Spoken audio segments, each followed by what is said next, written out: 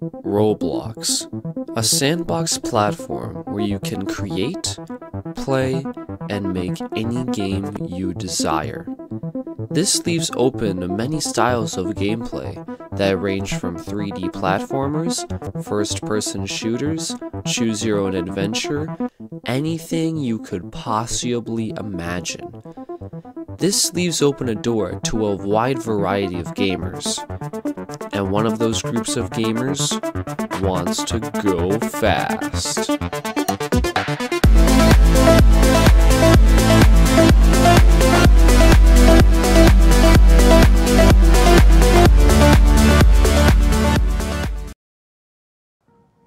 It was March 2021. I was getting into Roblox speedrunning for the first time, and I had just made my first speedrun submissions ever. I had just made my Speedrun.com account a month prior, and I already started running a couple of Roblox games.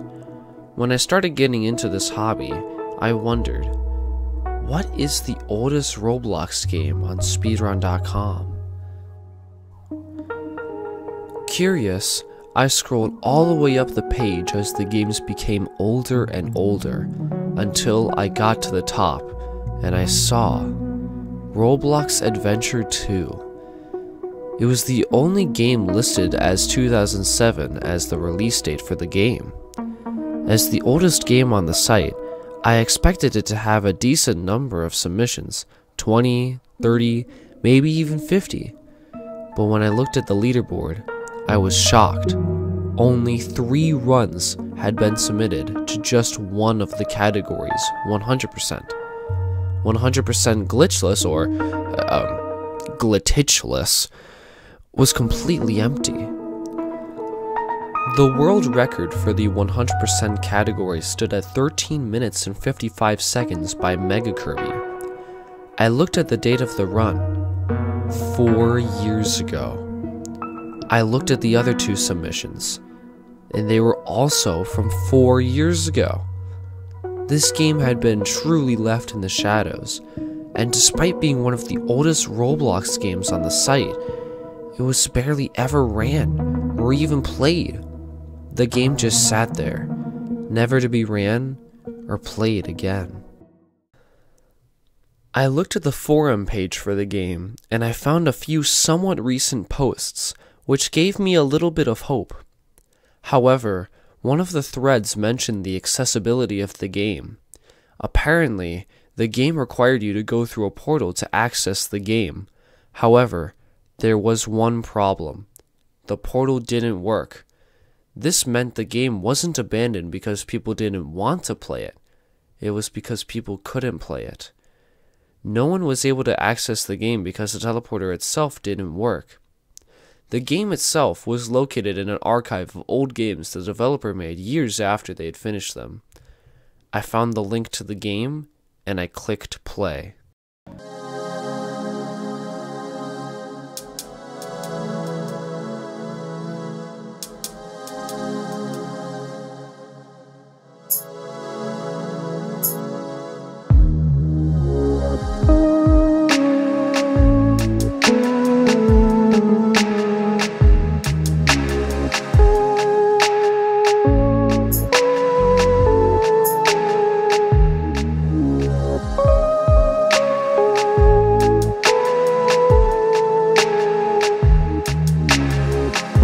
Surrounding me were a plethora of games with teleporters, such as Polyhex's Old House, the creator of the game, a Doomspire game, the Pluporium, but what stood out to me the most was Roblox Adventure Original and Roblox Adventure 2, both games side by side.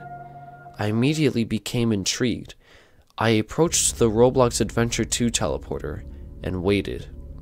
I heard a sound, as if I was entering the Nether from Minecraft, and then I was in the game.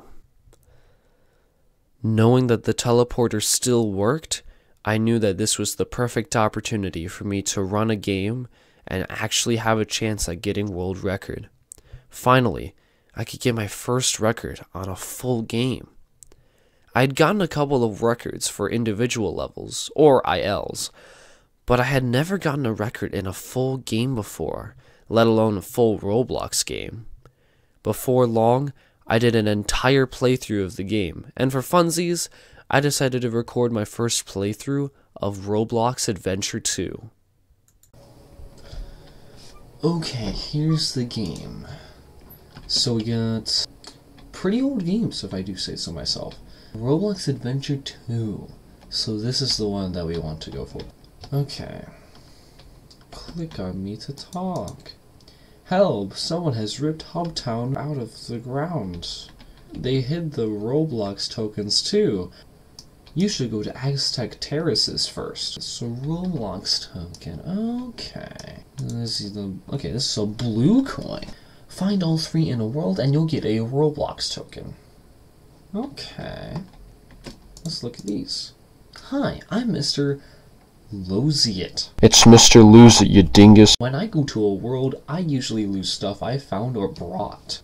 When you click me, I will tell you what it was and where you might have, or I might have lost it. Aztec Terraces. Alright, here we go.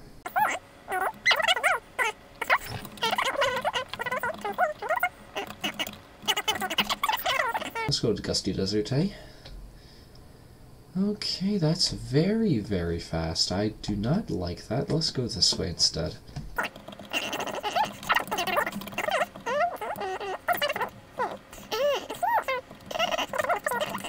Now, we can go Lemur Land.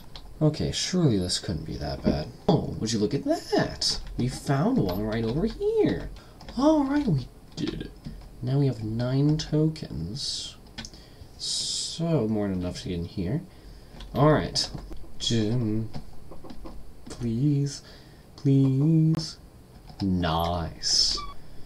In order to get to the winner's room, we need 21 Roblox tokens. Let's get to work. One eternity later. We finally did it. Oh my god. Done.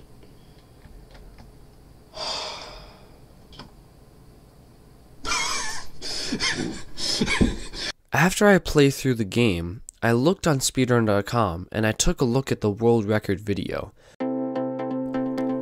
The run starts on first movement. Mega Kirby's first task was to go to the chimney to collect the token inside of the house. Once Mega Kirby collects their first token, they head over to the first world of the game, Aztec Terraces. Once they enter Aztec Terraces, they go to their left toward a waterfall. They jump behind the waterfall and enter a lava cave, where the second token is located. Then, when they head into Aztec Terraces for the second time, they go to their right toward a small hut. In this hut, there is a skull item. After collecting the skull, Mega Kirby heads up the mountain nearby and gets one of the blue coins along the way. Then they enter a pipe and get their second token. Then, after they spawn back in the hub world again, they head back to Aztec Terraces to give the skull to the townsperson. After they do this, they go to the second hut right next to the townsperson. Inside this hut is a blue coin. Once Mega Kirby collects the second blue coin, they go up this pillar. Once they enter the White House, there is another token nearby, but before they collect the token, they get the last blue coin right next to the building. Mega Kirby then heads toward the next world of the game, Gusty Desert. Once they enter Gusty Desert, they immediately go to their right and climb up the edge of the mountain where another token is located. Along the way is the first blue coin of the world as well. When Mega Kirby enters Gusty Desert for the second time, they tread along the quicksand and go behind the pyramid where the second blue coin is located. After they collect the second blue coin, they work their way back around and enter the pyramid. After treading along some more quicksand, they collect a log, which they give to yet another townsperson, and then they collect the next token. Mega Kirby then enters Gusty Desert for the third and last time. This time they head forward toward the big statue. But before they actually enter the front of the statue, they go around the back and enter a secret door where the last blue coin is located. Then they go back into the front entrance of the statue and navigate their way through a long set of platforms until they get to the top of the statue where the last token of the world is located. Once Mega Kirby enters the third world, named Lemurland, they immediately head toward the cave that is below the spawn area. In this cave, there is a blue coin and a rock to give to the townsperson. Afterwards, Mega Kirby stumbles upon Noobly. Noobly is the boss fight and the only boss fight in the game. To defeat Noobly, you need to drag him along the thwomps for long enough until he eventually dies. Mega Kirby gets a very good Noobly boss fight and gets the token rather quickly. Once Mega Kirby enters the world again, they give the rock to the townsperson near the spawn area, and then they head to their right toward another cave. In this cave, there are spikes, which if you're not careful, can kill you. Mega Kirby also stumbles upon the second blue coin, which they collect. Once Mega Kirby takes a left and gets the next token, they enter Lemurland once again and start going down the same path, but this time when they're in the cave, they take a right, and they have to avoid some more spikes. This time, they're going farther up the mountain, and once they activate the yellow switch up top, they collect the token at the top of the hill. Oh, and of course, they get the last blue coin in the world, which is also next to where the token is located. When Mega Kirby enters the last world, named Bank Complex, they head over toward the big globe in the middle of the room. Once they get near the globe, they activate a blue switch, which spawns some platforms that lead both up top of the globe, where there is a blue coin, and toward another part of the level, inside of the wall. As Mega Kirby continues down the hallway, they jump behind a portrait. Behind this portrait is a blue coin that was hidden away. They continue down the hallway, and they jump behind yet another similar looking portrait, where they drop into a room where they collect the ID card, which they must give to the townsperson near the globe. After jumping along some escalators, Mega Kirby ends up getting their first token in the world. Then they enter Bank Complex a second time to give the ID card to the townsperson. After Mega Kirby gives the ID card, they head back down into the same hallway, but this time take a right. They then head on top of the counter, and then enter yet what seems like another hallway, but this time, they have to avoid objects as they're being dragged down this long blue hallway. Once they finally get to the end, there is another token that is waiting for them in a glass cage. Finally, Mega Kirby enters Bank Complex for the last time, and enter what seems like a vent, which enters into a sewer system where the last blue coin and token is located. Once Mega Kirby collects both of these items, they head over to the winner's room, where time stops. 13:55. I saw the potential for this game to go much further. However, there was one glaring issue. The quicksand in Gusty Desert acted differently in the record than what I experienced in the game. The quicksand took away your health slowly in the record run, even giving you speed as you walked on it and allowed you to skip nearly a minute off of the stage. But when I played it, it killed you almost instantly. This was a big problem because the run used the quicksand as a shortcut to get to places much faster. Not to mention, the platform that span around super fast in my playthrough moved much slower in the record. I realized that this is going to be a lot harder than I thought. After I learned this, I felt lost. I had no idea where to go. A week passed. 2 weeks passed. Eventually, nearly a month passed since I last touched the game. I just couldn't get the motivation I needed to get a run in. Then, in the beginning of May, I finally decided it was time. I scrolled up and found the game. I was determined to finish the best run that I could. I had found a pattern that was somewhat consistent with the fast-moving platform on Gusty Desert, and I was able to get out of there with as low as 3 deaths, which for me, at the time, was pretty good. I was getting there, but I needed to do better. Eventually, after many attempts, I managed to get my time down to a 14:25. Even though I was still 30 seconds off of the record, I still felt very happy with this time.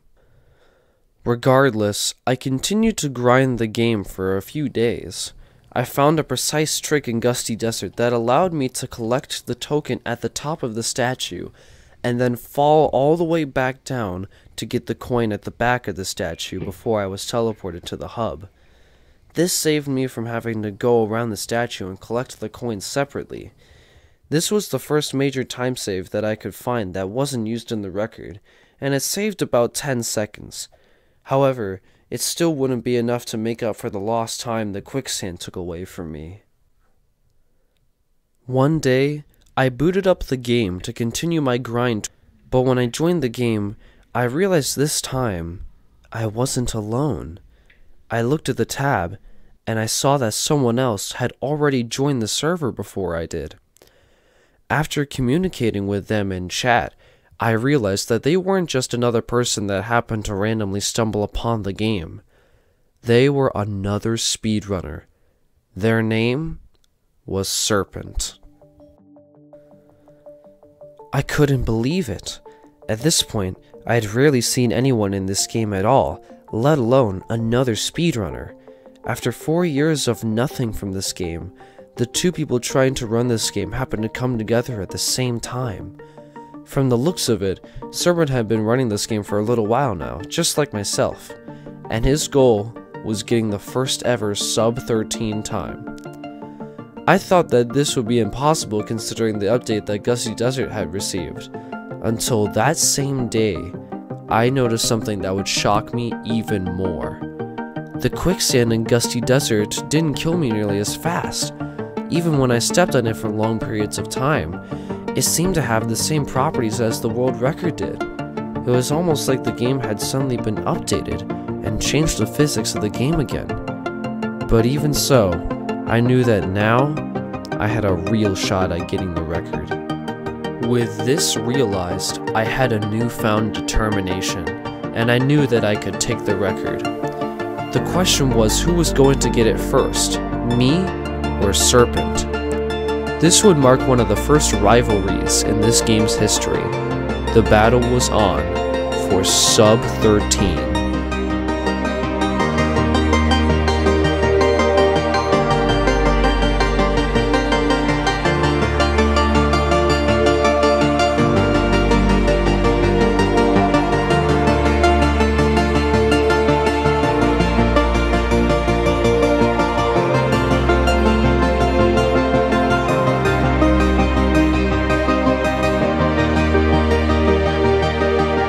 Serpent claimed to have gotten a 13:51, beating the previous 4-year-old record by just 4 seconds.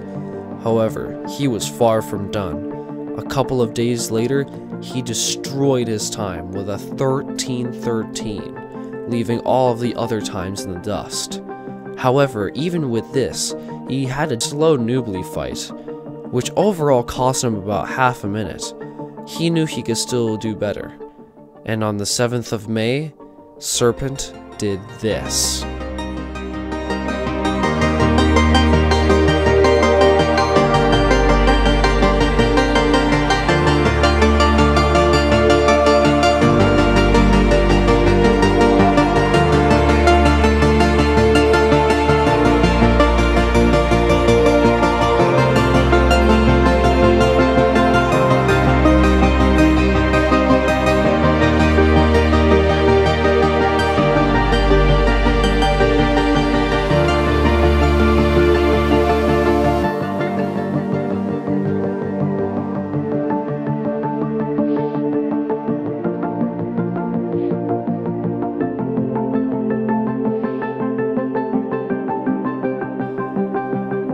Despite my best efforts, Serpent had done it.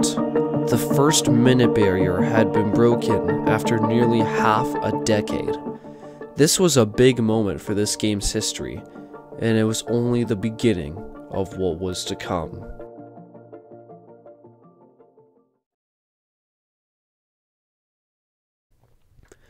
Even though I was still in awe of Serpent's world record, I knew I could still do better.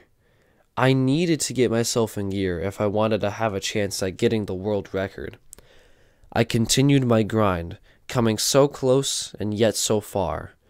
But then, just 2 days after Serpent made history, I finally got a good run out of Lemurland. From then, I went on autopilot, and this is what happened.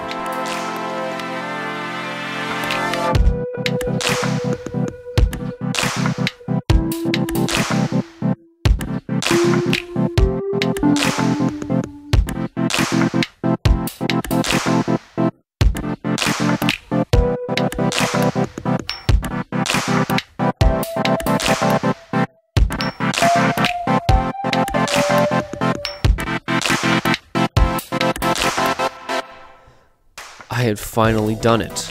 I finally got a record in a full game speedrun for the first time. As soon as I got this time, I went to the leaderboards and submitted it as quickly as I could. And I waited and waited. About a week after I achieved my time, I went on to speedrun.com and I saw that I had a few notifications that I hadn't checked yet. I clicked on the top right and I saw the message that I was hoping to see for a while. Your Roblox Adventure 2 12:48 100% time has been verified. I was thrilled. I quickly clicked on the notification, expecting to see myself at the top of the leaderboard. I eagerly clicked on the notification, and I looked at the first place time. What I saw shocked me. A 12:37 had been achieved. This time, however, someone new had stepped up to the plate. This new player would become one of the major competitors and speedrunner for the game. The player's name was Mango E.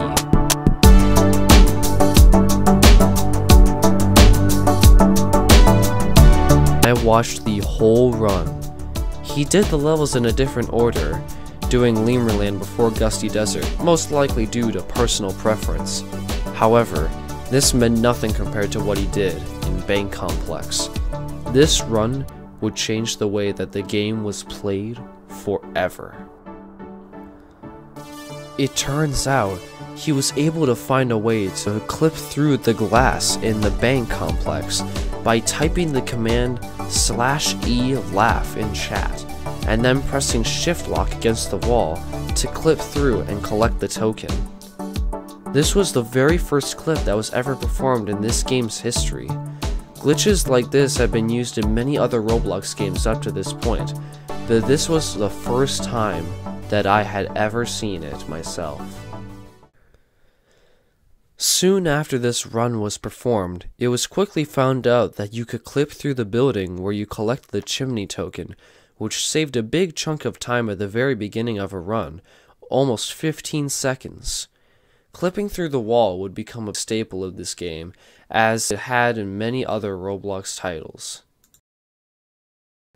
One night, I was exploring the game to see if I could find any trick of my own.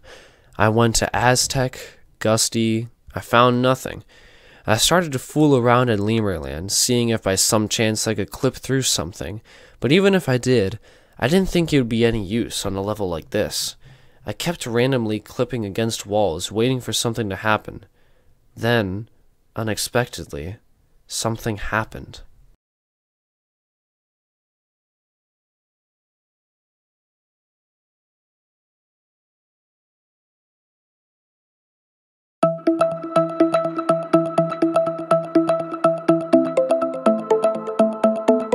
Yeah, this clip was the most complicated clip in the run by far.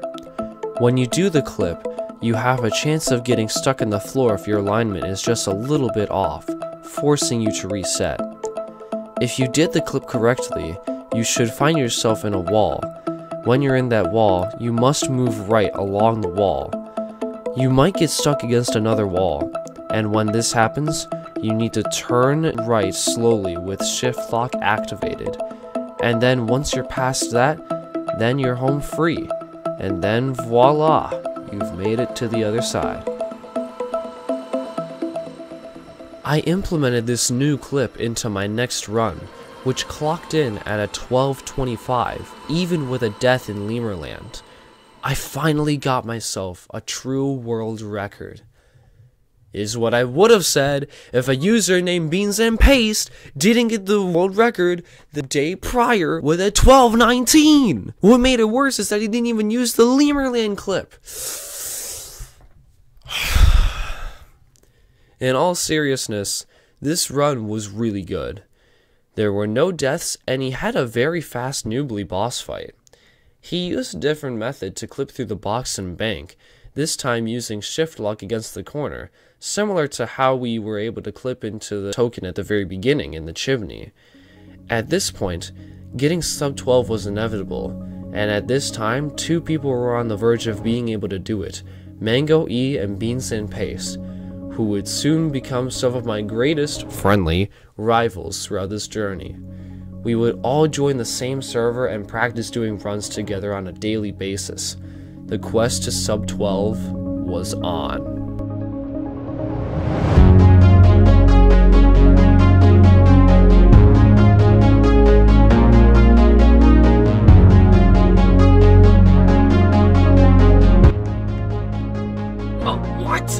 What the heck?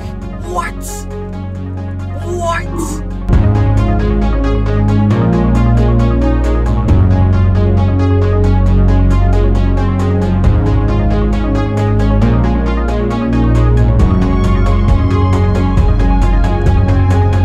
During a session of attempts, I saw celebration in chat. Mango E was speaking in all caps, saying that they had achieved the very first sub 12 minute time. Achieved by him on the 19th of May, he had just completed a run in 11 minutes and 50 seconds. He found a safer strategy to get the bank clip, and he nailed the Lemurland clip and also nailed the blue coin trick in Gusty Desert. Though he did play it safe in the last portion of the run, this was yet another minute barrier cut off from the 4-year-old world record. This was a monumental achievement by Mango E, as he had pushed the game farther than any of us thought was possible. The grind continued. I continued to try improving my time that very same day, and I was getting some fast-paced runs out of Gusty Desert, but I just couldn't close them out in the latter levels, especially in Lemurland. A common choking point was the jump on getting the last blue coin in Lemurland.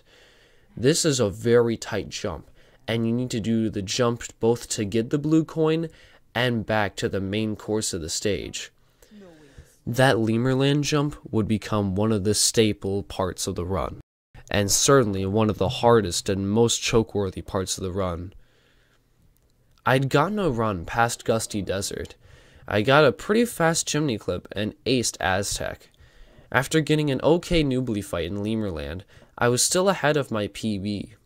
On the Lemur clip, I got it 5th try, which lost me a good 7 seconds. After nearing the big jump, I was mentally preparing myself to get past it. But before I could, I died on the platforms right before the jump. Even though I had just lost 10 seconds after dying, something kept me going. I still felt like there was a glimmer of hope, a small chance that everything else could go right and I could still get a PB. I decided to continue the run, and I approached the blue coin jump, and I made it to the blue coin and back flawlessly.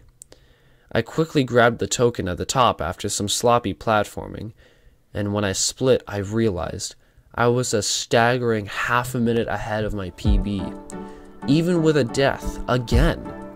Astonished, I kept the run going, determined to get my first sub 12 minute time.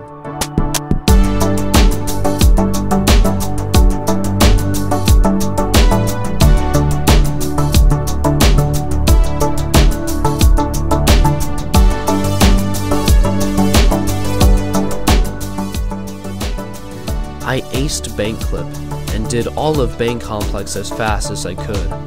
When I collected the last token in Bank Complex, I raced toward the final hub area.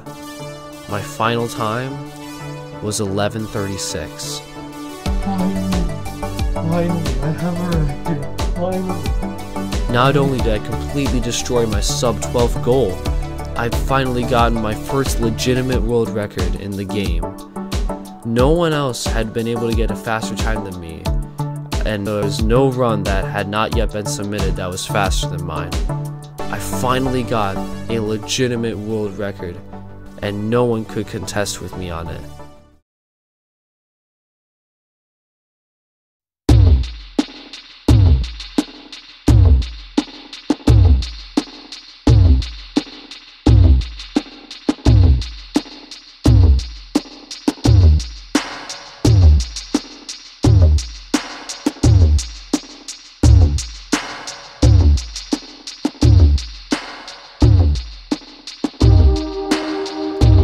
Well, at least for a day. Mango Eeg had quickly reclaimed the world record title on the very same day with an 11:32. After seeing just how much room there was for improvement, I came back with a newfound motivation. But then, as I was playing the next day, something was different.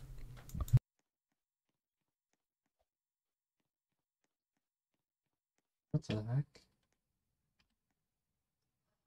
They changed the locations.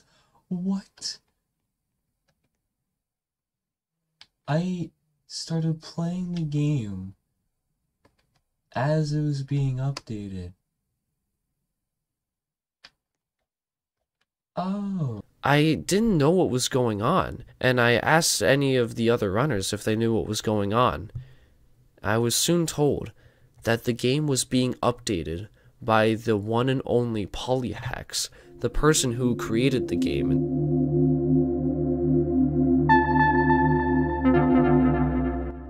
We were able to get in contact with Polyhex so that we would all be up to date on the upcoming changes that the game would soon receive. However, a lot of these updates would change how the game would be speedrun and played forever. And that wasn't just by the change of where the coin was in Aztec. Some of the new features added were simply visual ones. Now, whenever you collected a token or a blue coin, there would be a visual cue that would tell you that you collected the item, and a text box would pop up on screen telling you that you collected a token, rather than you having to look up at the top right corner to see if your token counter changed. They also made a sound effect for both tokens and blue coins. This was a much needed change, because now we would be able to actually tell if we collected something or if we missed something, especially the blue coins. However, there was also some huge changes that would change the way the game worked and played for the rest of speedrunning history. Certain areas of the game were either made easier or harder now. One of the very apparent changes was the Noobly boss fight. The two thwomps that stayed stationary throughout the fight now moved up and down, and there were little walls on one corner of each thwomp. This might not seem to have made much of a difference at first, but this actually made the boss fight a lot easier. Instead of having to constantly lure Noobly to the thwomp, you could now trap Noobly against the wall and let the thwomp smash him. This made for much better consistency getting past the Noobly fight on a decent pace. Another big change was the addition of thwomps in the Gusty Desert statue. This made the statue much harder to clear now because you had to watch out for the thwomps. I asked Polyhex to add platforms around them because, well, I'm a wuss. There was also the addition of another change in Gusty Desert, and that was made in the pyramid. The two yellow walls that peacefully sat at the side in the previous version now moved from side to side, easily knocking you off if you were not careful. But by far the biggest change out of everything that occurred was the addition of the 20-second token. Originally, this second token was made out just to be up for display, just like the blue coin in the hub world. However, With clips being implemented into the run, Polyhex decided to make this its own token. The only way to collect the token is to literally clip into the box. There is no puzzle, no secret entrance. The only way to get it is to clip into the box. This made for a huge time save, because now we can collect another token at the hub and replace it for one of the other tokens in the later levels. After checking all of the tokens, the general consensus was to skip the statue token in Gusty, and instead just go around the building and collect the blue coin. The route had been changed a lot throughout this update, and naturally, that stirred up a little bit of controversy in the small community.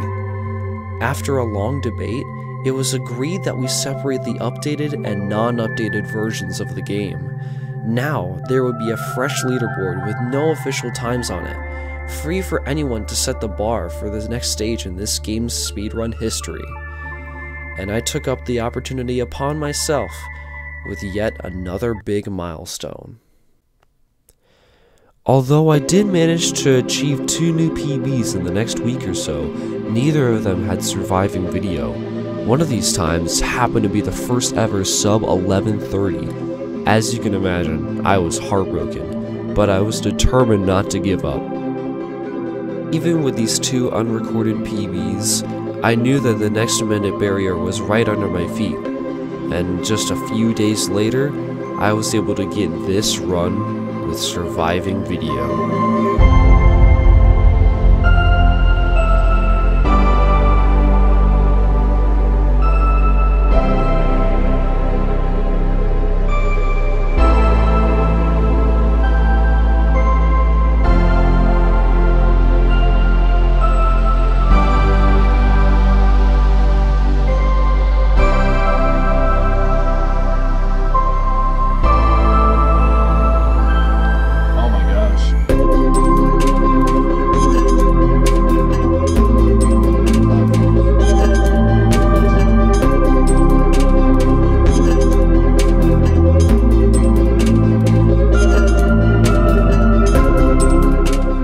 On May 21st, 2021, the game had been completed in less than 11 minutes for the first time, a 10:58. Granted, it was faster partially because of the newly added token in the hub, but who cares? It was the last minute barrier broken that would stand in the double-digit range. I'd finally made a big impact in the community, except there was one problem.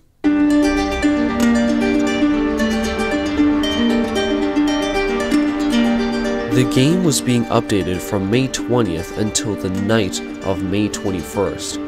In between the old version and the completed version was the period where small changes would be added here and there as we were playing the game. Almost every time we joined a new server, something would have changed during that period of time. Half the time, Polyhex would be in the server as well. By the time I had completed my 10:58, it was nighttime on May 21st. I thought I was all good. I thought that the updates had finally finished. However, there was a small but crucial detail that was changed in between the old version and the final version. The last Lemurland blue coin that you collected was deemed to be one of the most choke-worthy parts of the run. In my run, the coin had been moved to a slightly different spot next to its original state. This small change made it much easier to get the coin, just by simply activating the yellow platforms and jumping on the platform toward the coin. Why was this so big, you ask? In the official final version of the game, this coin was moved back into the same spot as it was in the old version. After everyone, including myself, took notice of this, it stirred up some controversy in the community. Eventually, after a long debate in the newly added Discord server, my run was eventually rejected. The first sub 11 was no more. After less than a week of my heart sinking because of my run rejection, I was able to use that sadness to make me feel nothing when I was on a good pace on a run. Whether that was a good or bad thing, I'll never know.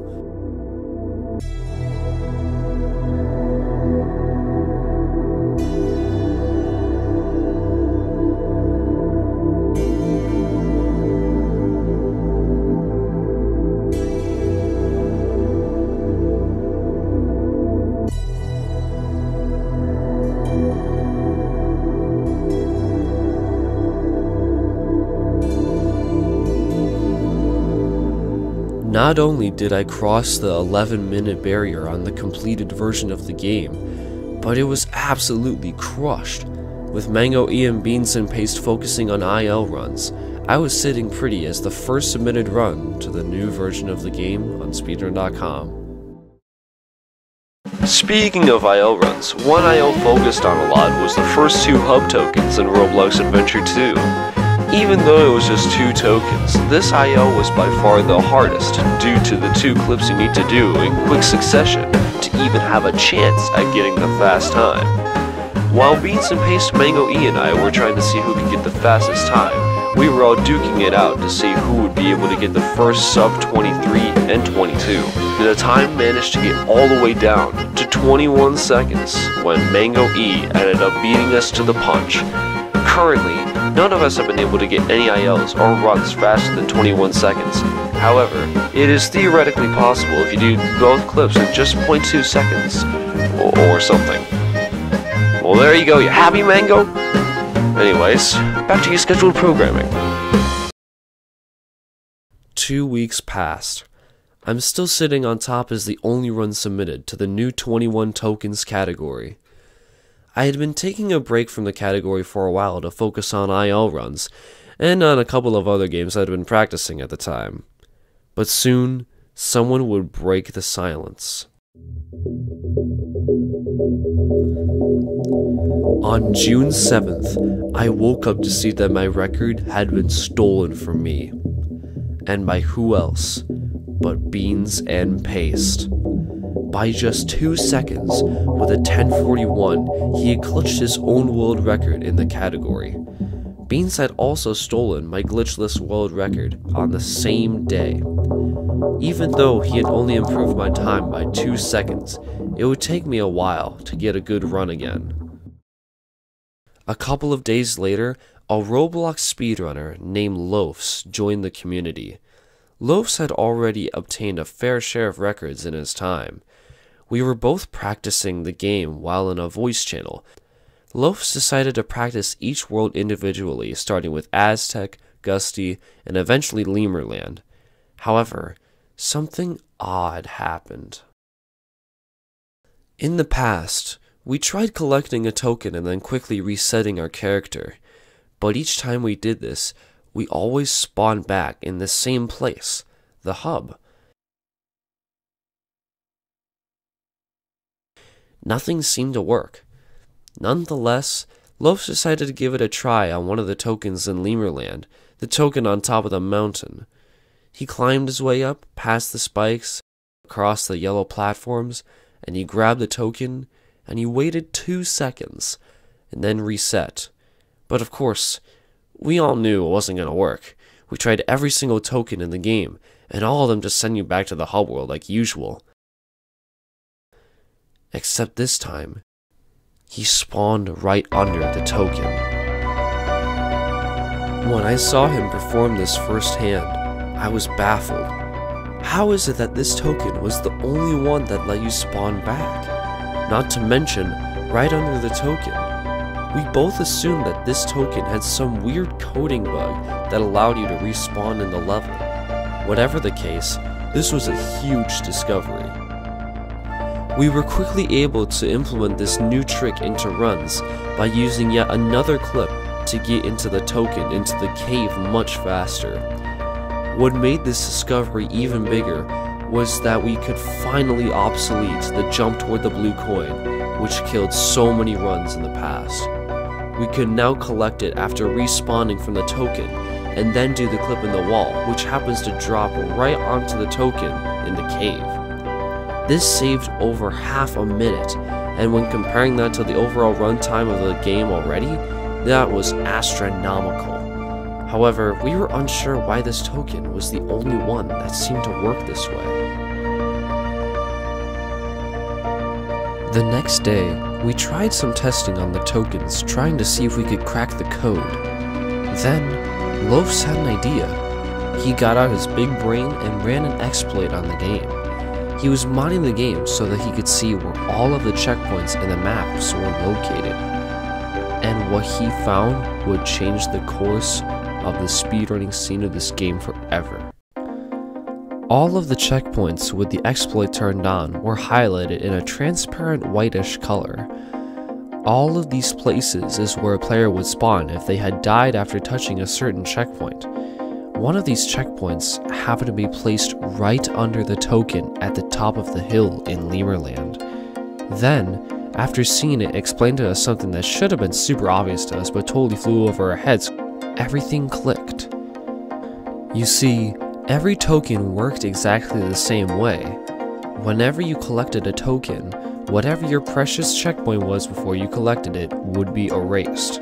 This presumably was to keep someone from resetting their character after collecting the token and abusing the checkpoint system. But there was one way to get around this. If you collect a token and then hit a checkpoint before you spawn back into the hub and reset at any time, you will spawn back at that checkpoint. That was why we were spawning right back under the token in Lemurland. It was because there just so happened to be a checkpoint right underneath the token. As soon as we finally understood this, we quickly used this monumental breakthrough to completely change of how the rest of the game was going to be played. Very quickly, we were able to implement a 10-second time save in Aztec. After collecting the token inside of the White House, we could quickly run toward the entrance and hit the checkpoint just outside of the house right before being teleported back to the hub. This saved us from having to walk all the way back to the level from the hub, and it allowed us to collect the blue coin and the token in the cave after we spawned back. We were also able to find another big time save in Gusty Desert. Right before the token, after climbing alongside the cliff, is a checkpoint right at the corner before the ladder. Going back down after getting the token allows us to get to the checkpoint and reset. This saves almost another 20 seconds from the run. With both of these additional checkpoint abuse strats, we knew it was possible to get a sub 10 and beyond.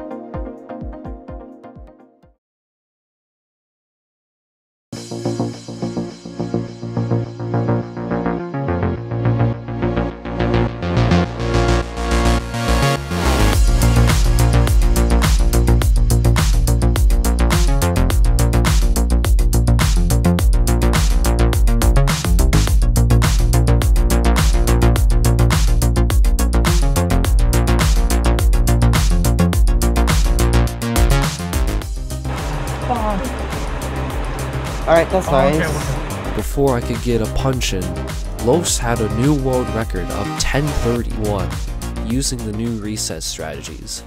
Though this was a good 10-second cut from Beans' world record, this was only just scratching the surface of what was possible.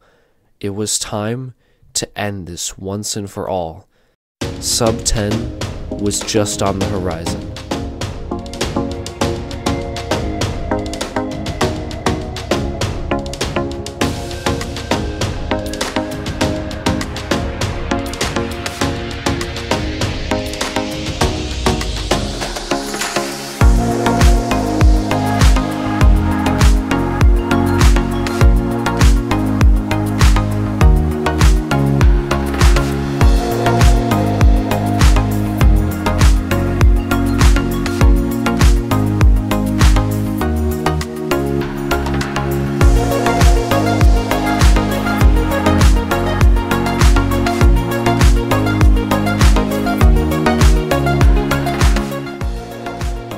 Oh my god!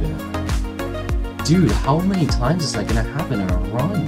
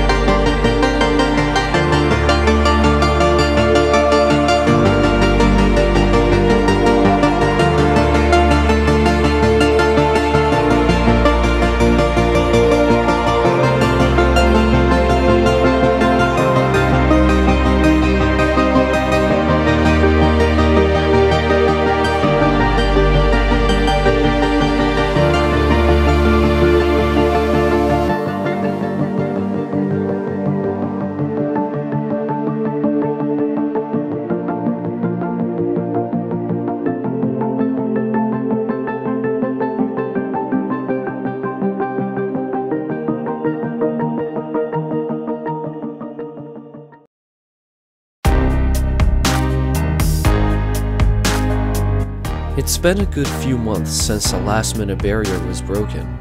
The world record now stands at a 9:41 held by Yu Waku. In their record, they implemented another strategy called item boosting or speed glitch, which allows you to move faster as long as you hold WE or WND while jumping with an item in hand. If done correctly, this can save up to 10 seconds in the run, maybe even more. As I continue throughout this journey, I started realizing that I had started focusing less on my own personal accomplishments and started focusing on the community as a whole, the friends that I had made along the way. To me, that was more important than any of my individual accomplishments. When the sub 10-minute barrier was broken, we all broke it together. It was all because of the culmination of everyone's efforts in the community that we were able to achieve such a legendary milestone for a game that was seemingly left to be forgotten.